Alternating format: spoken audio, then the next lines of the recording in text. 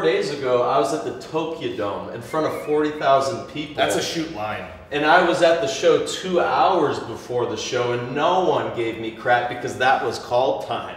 I'm here 3 hours before the show, and there's 100 people here. I feel disrespected. I remember reading it as I was going to the airport. It's like, just came home, threw a $100 bill on the ground and yelled, "I'm world famous." And woke up my whole house.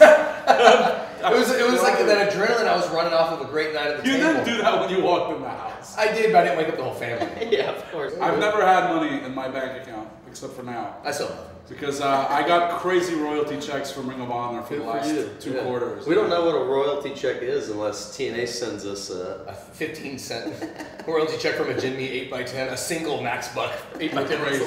No, they did that? Not a 15 cent. $3. Yeah, $3. The sponsor's paying for you guys to eat. Yes. And paying to see his friend. Exactly. And it happens every night. Every night. Now, because of this, because I put it on the internet, now everyone sees it. So as soon as we go to a sponsored dinner, they say, please super kick tonight. You guys tonight. have to waste them though, no? Oh, we have to protect our business, man. Yeah, for sure.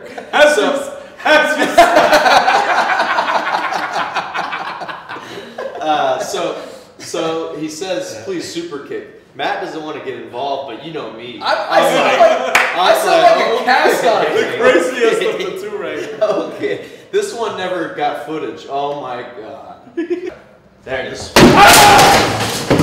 Nice. That's it, guys. It's a wrap. Goodbye.